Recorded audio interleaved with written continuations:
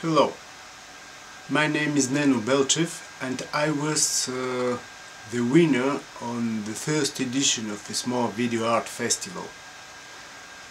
I couldn't attend the first edition by kind of complex reasons, because it was too short time to prepare visa and other documents, but I was very lucky to receive the opportunity to be on residency program in ESMoA Museum and Art Center, and it was very good.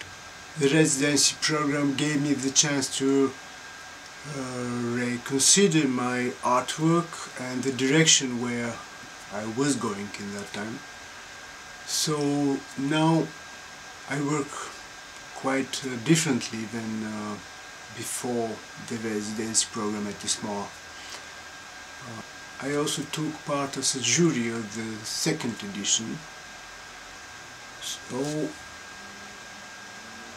it gave me another perspective.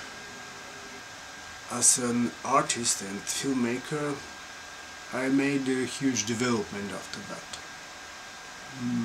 Now I work on my second full-length movie, which actually is not a movie at all. Not only because I don't use camera, but it has no narrative, but on the other hand it's not video art also. I paint every frame by hand, and I work already half a year over it, and I don't know when I will finish it, which is not very different from my practice than before, but as a topic and as a general approach, it's quite different than my artworks, previous artworks. And